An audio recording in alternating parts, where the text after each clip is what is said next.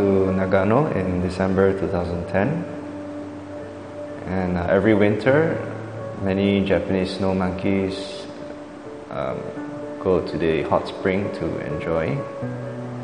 And because of this unique scene that attracts many photographers from all around the world.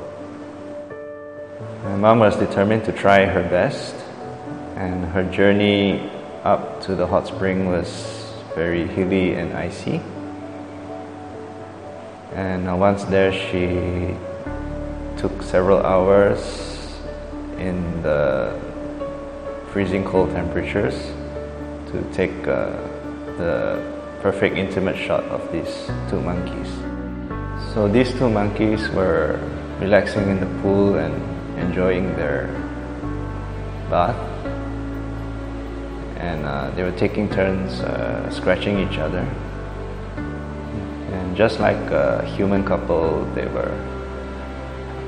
faces had expressions of relaxation and pleasure, and it was the perfect moment for my mom to take this unique shot.